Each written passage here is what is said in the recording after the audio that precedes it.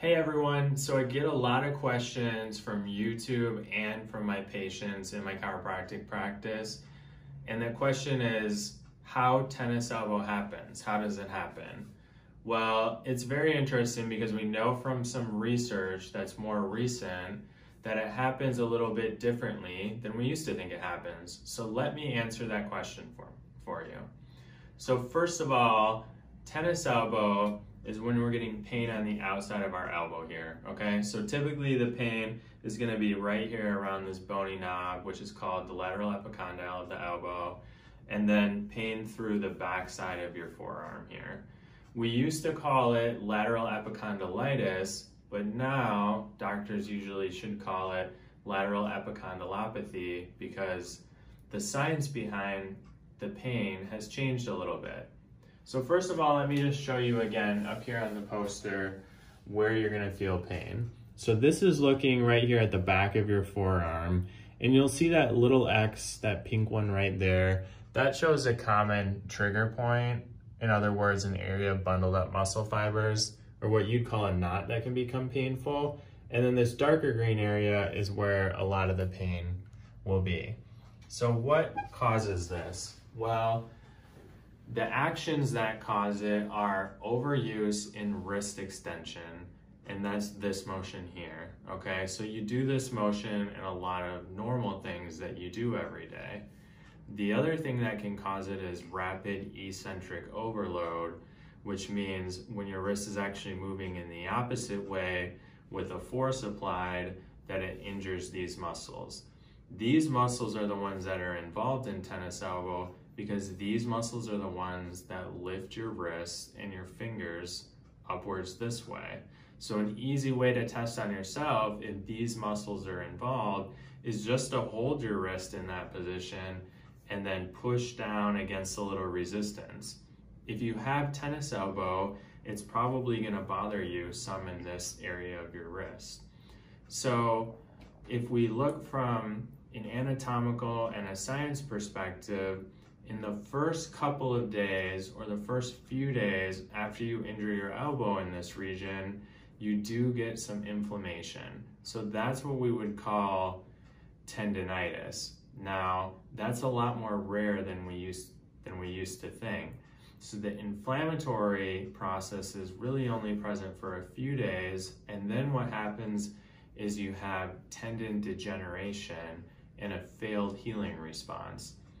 So during that portion, when this might become more chronic or it just doesn't feel like it's going away, there actually isn't any inflammatory cellular activity in this area. It's just a failed healing response in those tissues on the tendon.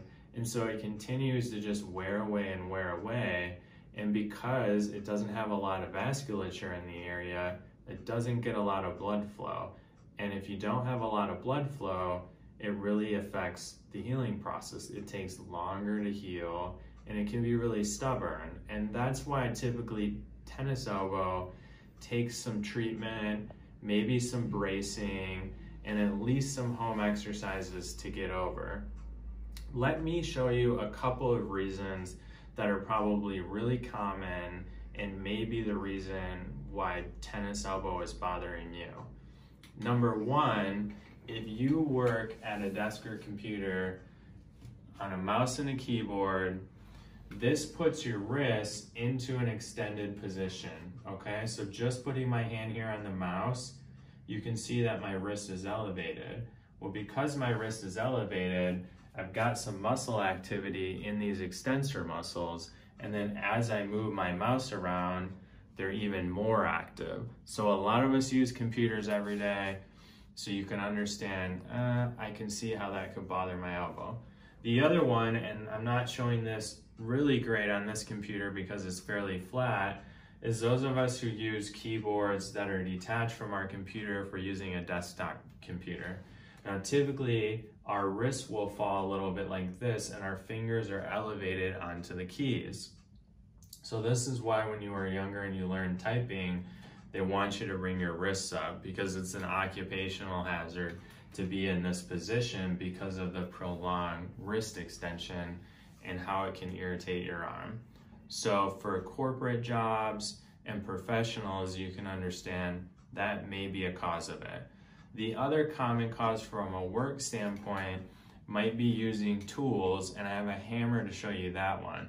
So if you look at me and I'm going to swing this hammer, let's just say going straight down here, I do get wrist extension right here, and then I'm coming down with it.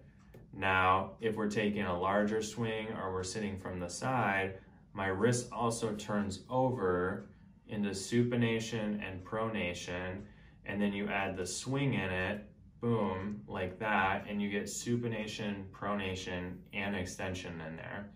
So that can initially irritate it, and then you've got this failed healing response. It's really important before it goes on too long to make sure that you either try and rehab it yourself by doing some exercises, or you see a really good physical medicine provider like a chiropractor or a PT that can put you through some progressive rehab and treatment. I have some videos on YouTube. I'll link them here at the end here. You can also check out my channel because I have a lot of exercise videos for tennis elbow and for golfers' elbow conditions on there that are really good and will help you rehab through it and get you feeling better. If you guys have any more questions about tennis elbow or anything else that I cover in my videos, feel free to ask them in the comments, and we'll see you next time.